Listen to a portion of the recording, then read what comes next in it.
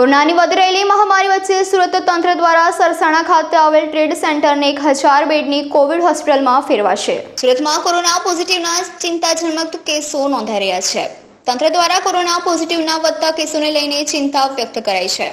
Positive કેસો સામે પહોંચી વળવા તંત્રએ વધુ બેડ વધારવાની સુવિધા સાથે અલગથી એક કોવિડ હોસ્પિટલ યુદ્ધના ધોરણે ઊભી કરવાનું આયોજન કર્યું છે, જેમાં સરસાણા ખાતે આવેલ ટ્રેડ સેન્ટર કેમ્પસની જગ્યા પ્લેટિનમ હોલ અને એસોસિએશન બિલ્ડિંગને ટેમ્પરરી ધોરણે કોવિડ હોસ્પિટલમાં પરિવર્તિત કરવાની દિશામાં કામગીરી કરી રહી છે, જે માટે સુરત જિલ્લા કલેક્ટર દ્વારા સરસાણા ટ્રેડ સેન્ટર માટેનો ડિમાન્ડ લેટર ચેમ્બર ઓફ કોમર્સને મોકલાવ્યો છે।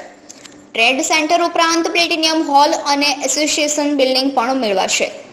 સુરત મનપા કમિશનર, કલેક્ટર અને ચેમ્બર ઓફ કોમર્સની મળેલી મહત્વની બેઠકમાં 1000 બેડની કોવિડ હોસ્પિટલમાં ફેરવાશે। હાલ તો સરસાણા ટ્રેડ સેન્ટરની કોવિડ હોસ્પિટલ અંગે મહત્વના ડિઝાઇન્સ પણ તૈયાર કરાયા છે। Bureau report, LK star news, Surat.